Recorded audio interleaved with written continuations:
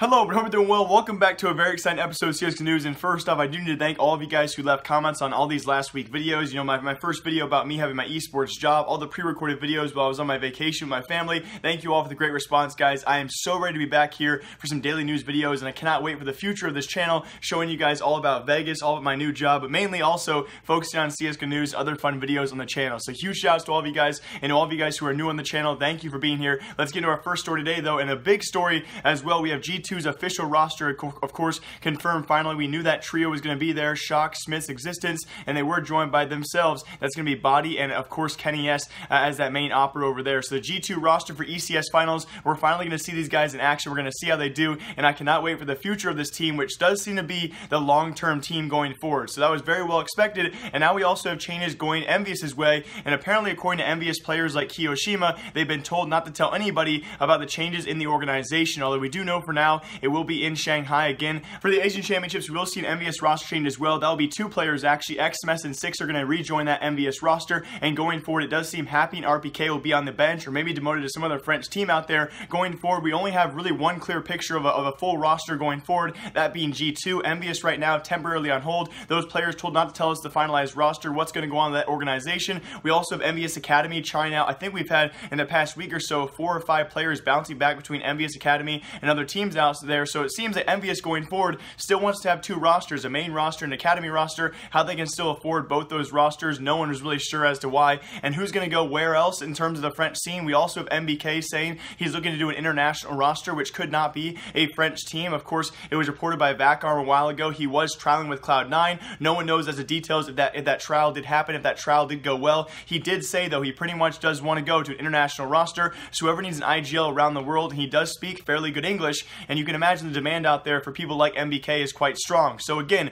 going forward, G2 roster, the only real French roster certified and finalized right now, besides maybe LDLC out there, which might not be making any more changes. Envyus Academy, other French teams out there still making shuffles, but going forward, it's going to be very cool to see where these great players go. MBK, RPK, Happy, those kind of players, they're going to be bounced around the scene all over the place. And we also have, and very lastly for French news, we're going to move on to other stories here shortly. We do have the man himself, I guess the cheaters themselves, making a new team, and I don't mean to downplay that. These are still players who cheated a long time ago, but they're definitely going to get looked down upon in the scene. We have KQLY and Uzi, the former Epsilon cheaters, announcing their brand new team together, and they will go forward known as E-Frog. Their new tagline known as Fear the Frogs. This is actually talked about a long time ago. I think it was a couple weeks ago. We had Vex Gaming release their French roster with KQLY on it, and now KQLY has announced his new French project, and the newest French team out there made up of 2 former cheaters. But again, it was a long time ago, so maybe people are going to forgive these guys. It's still a pretty solid roster going forward. Do they have a chance to be better than LDLC or Envyus Academy? Certainly so. So jumping right into it, you could say this new French roster known as E-Frog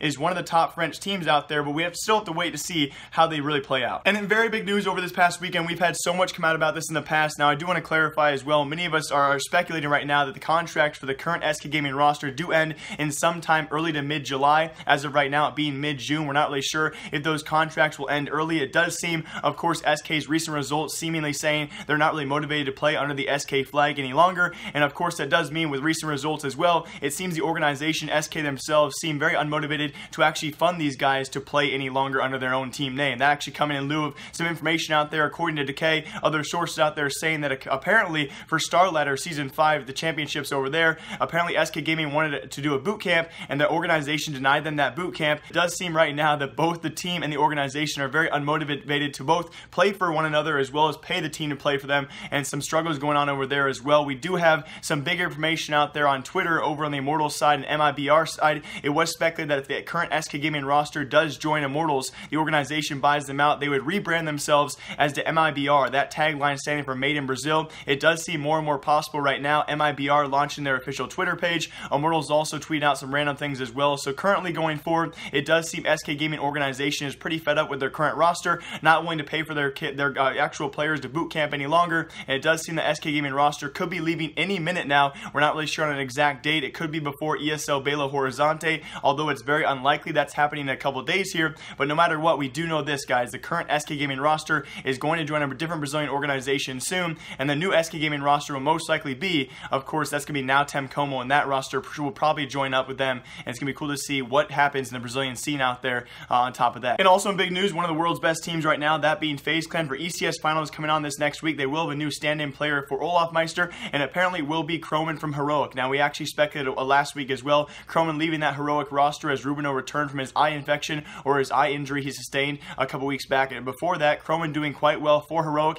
He was not expected to play for any big teams out there, although it was rumored he'd be joining another team out there sometime soon. No one expected to be FaZe Clan, but apparently will be for a short stint, including the ECS finals. It will be Croman on that FaZe roster for Olofmeister, who could be undergoing some very, very serious health issues. Now, we've seen in lieu of the past, of course, Olofmeister had that pectoral issue a long time ago. This seems to be not a physical issue, more though an actual health issue itself.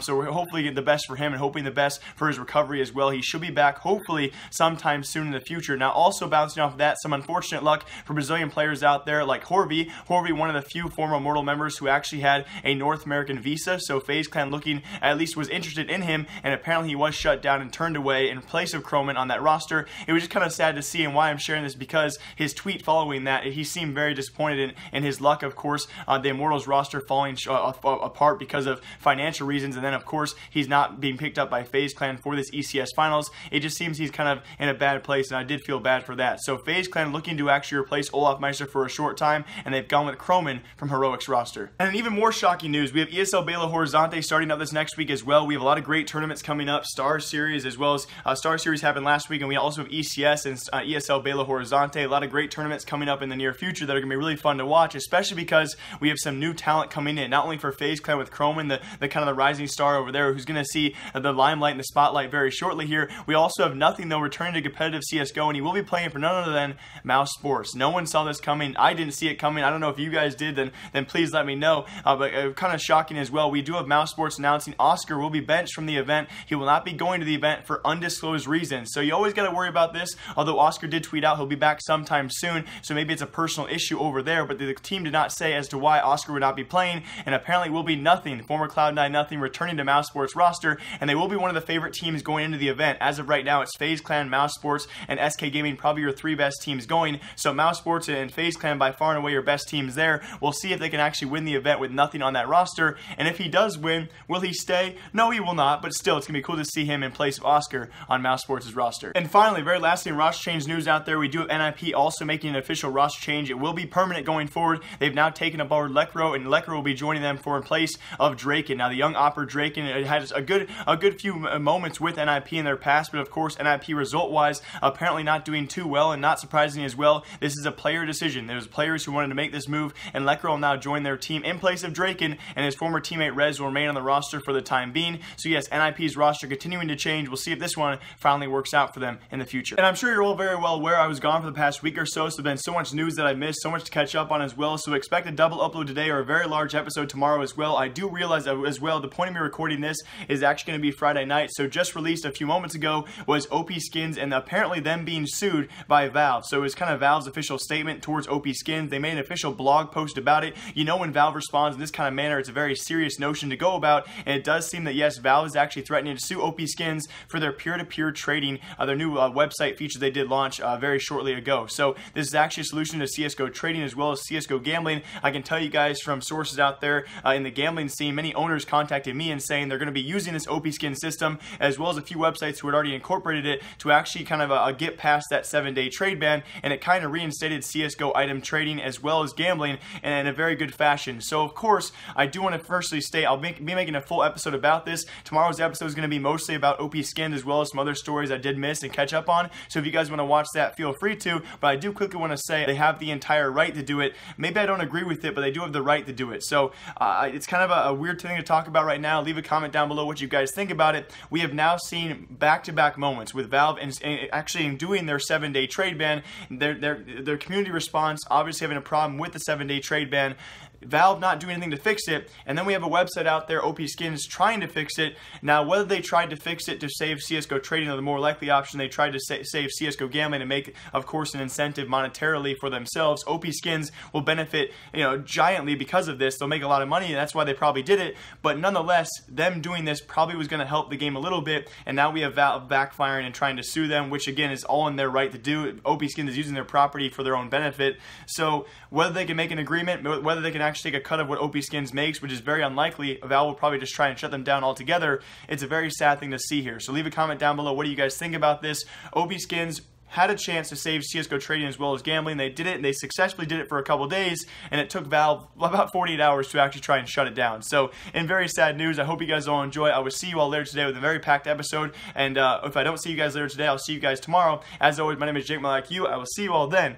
and goodbye, guys. And I also want to apologize. It's my first episode back. I'm trying to talk slow again, but I've been so tired. I just got off the road, so I did have a little caffeine. No, it's not sponsored, but I do apologize. I talked really fast the entire episode, so I'm really sorry. I promise to be better next time, or the time after that. Maybe I never will get better. You know what?